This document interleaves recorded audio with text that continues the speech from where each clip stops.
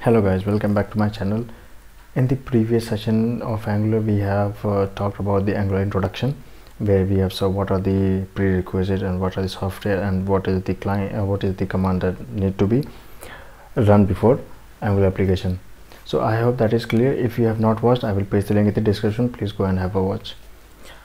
So in this series we will create one Angular application and they will understand the architecture and we understand the some TS files, some files one by one.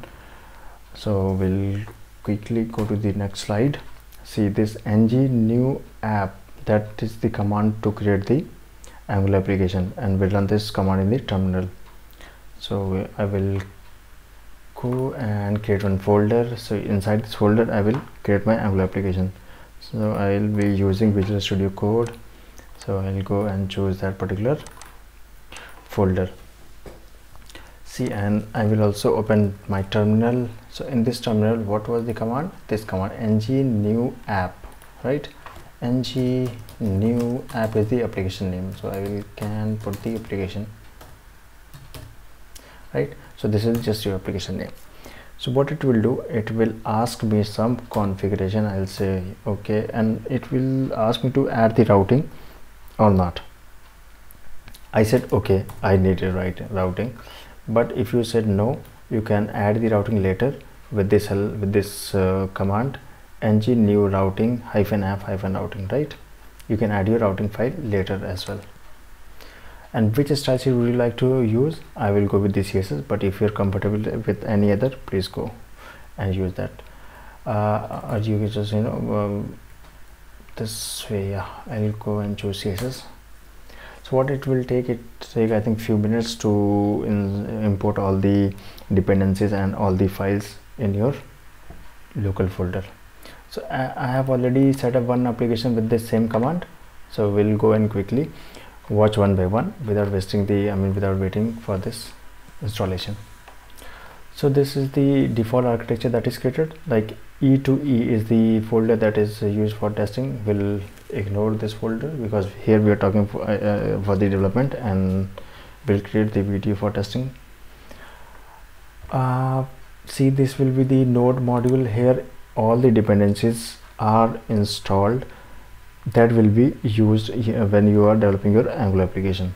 So there are lots of dependency will be used, few of them. See, and then src, and then one folder app assets environment, right? Environment one folder, and there are few files. So I'll go and choose these two files and we'll explain from here. I'll say keep open and we'll choose this file, keep open, right? So this is the script, and under this script you have some command that will be used while building and while you start your application. So these are the command, and these are the command that will use when you are testing your project using Karma or Jasmine. See, there are two tags, dependencies and dev dependencies. What are the difference and what is the dev and dev dependencies? See, dev dependencies are those dependencies which are used in your local environment or when you're developing your Angular application in your local machine. But dependencies are those which are responsible for your deployment after building your application, correct? So this is the main basic difference. Now package-lock.json file is all the versions that are installed on this machine, on your local particular machine, right? With the version is specifically defined. Now let's suppose if you want to upgrade or degrade the version of TypeScript. So what you will do, you need to change the version package.json and then run the command, this particular command npm-install and dev TypeScript with this like 3.5.1 you would like to degrade. So mention this version right here and run this particular command in the terminal. So it will import this particular version 3.5.1, and also in this package.lock.json it will update the version in this file. right? So in this way you can change the version in package.lock.json, and in this way also you can manage your version. So I hope this file is clear to you. I'll go and close this file, and let me choose the angular.json file. This is very mandatory and this is very important file, because all the configurations that are used in your project are defined here. See, version, new projects, version is 1, right? New project, app, project type is application, because this is not a library. There is other type which is called library, but our project type is application, right? Semantics. See, semantics is the configuration, like this command to generate the component, and when you generate the component, the 4 files is created. The 4 files, which are those 4 files, CSS, HTML, specs and TS file. These 4 files are created when you're creating the component.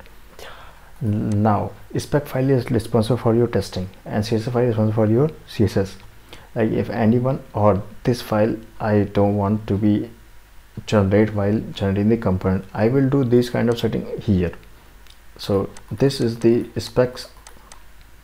Let me change it false, and we'll create one component, and we'll see what is different between after making true and false. So generate component, I'll say customer 3, right? So what it will do, it will create one folder customer 3, and will include 4 files that are generated default, because default skip test is false, right? Intentionally I make it to true in order to avoid the specs file. So globally, that you would like to do some configuration, so you need to change in the angular.json file. I think it's taking some seconds, so we'll go. Okay, now it's created, no worries. See, these 4 files has been created, right? Now I'll make it to true, and will let me save, and I'll create customer phone component, and also I will use some short way for creating the component, like G and C is also the abbreviation for generating component, right? So in this way you can also create your component. I'll say angular 4 customer 4, so it will create one more folder with the customer 4, but in this time it will exclude this file spec.ts file, right? So I think this is created. See, it worked perfectly. Wow.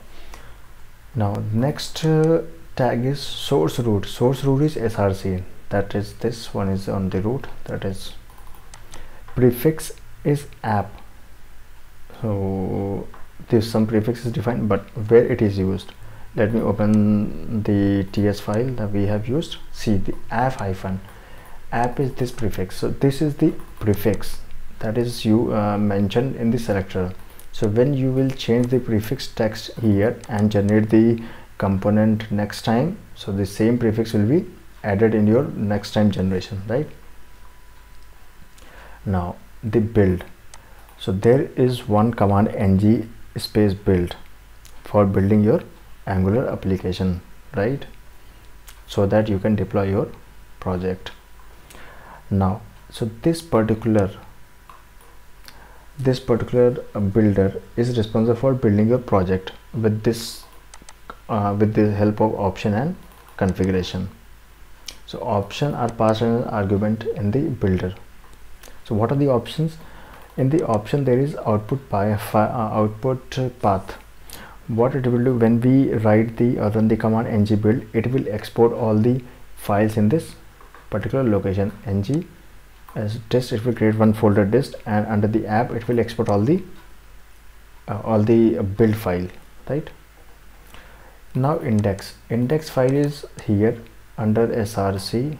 Let me, this under src. So this will be the main index html, and under the body your component will be keep loading. So this is the architecture of index.html, and this is the only html file that is, this is the main html file, and under this body your further component will be displayed. That is why the index file is is there. You can create any other file and just change the name over here. main.ts file. So main.ts file is also very important file because this is the entry level of Angular. I will explain in just a second. Polyfills is to support in multiple browsers. That is why polyfills is used. tsconfig.app.json file is also include main file and tsconfig file, and is some with and also some ts file like tsconfig.json to support and run your Angular application, right? AOT true. In your production you can change it to true, but in your local environment you can set it to false. There is no worries. Assets. Under assets you can mention your static files in folder like fabiacon.ico is already added. Now styles. If you have created more CSS file, then you can mention all the path here. Script. If you have added more script file, then you can mention the path here under the script tag, right? So these are the options. Now let's go to configuration section. So under when you are running your building your project in for the production, so what it will do, it will replace the environment.ts with the environment.prod.ts. Let's say these two files in the environment folder. In the environment.prod.ts the production is true, but without prod file the production is false. So in the production we need the production variable should be true, right? So that is why this particular environment.ts file is replaced with the environment.prod.ts in the production environment, right? Now optimization is set to true. That means it will compress the files after building the project. There is a budget. There is also a budget in where we set some limit for the warning, maximum warning and maximum error. After this limit it will show the error and warning. Okay. And see there are few more tags are there which are not necessary with your development. These are related with your testing, so we'll leave as it is.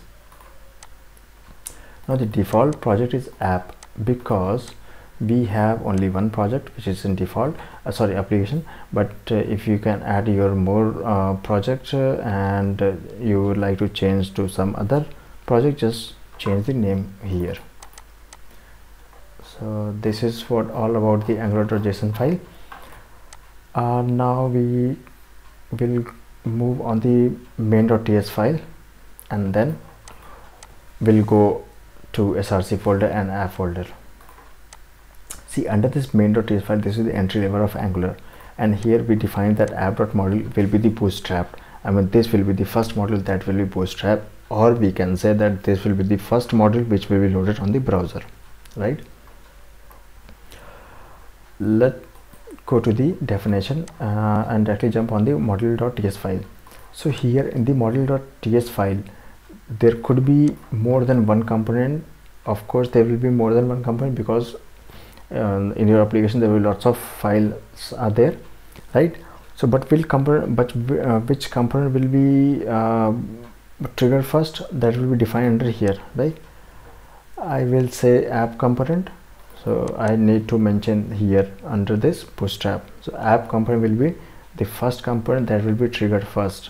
So in order to change some other component you need to change the name under app.module.ts file, right? Now let's go to the and see what is defined in the app.component. Go to definition. So under this file the selector is app.route and one HTML is attached with this component and one CSS is also attached, right? So in this HTML, so this is the HTML that it will be rendered on the browser because the component is this particular HTML is attached with the first bootstrap component, right? And also the selector app.route is also mentioned in the index.htmlc, right? In this way the first module is app.module and in the app.module the first module is app.component. So in this way this application is work.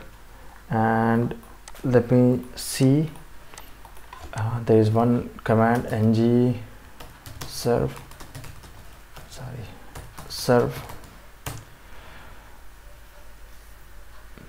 this is used to run your application, and the default port is 4200.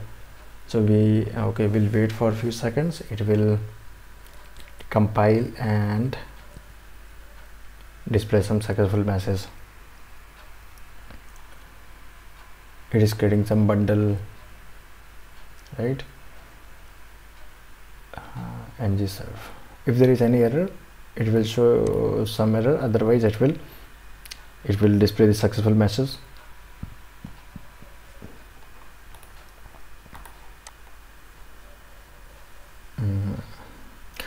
It's building the bundles. Now it's processing. Okay, compiled successfully. Now it says that go and listen this particular localhost on this 4200 port. Okay, I'll go and quickly localhost 4200.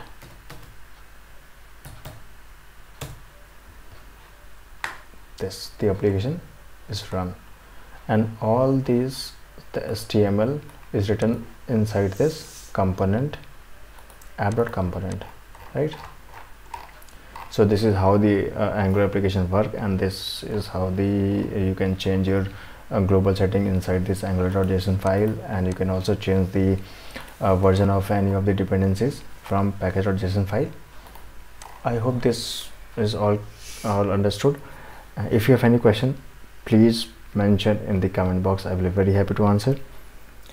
Thank you for watching this video, and please share and also subscribe this channel. Thank you so much.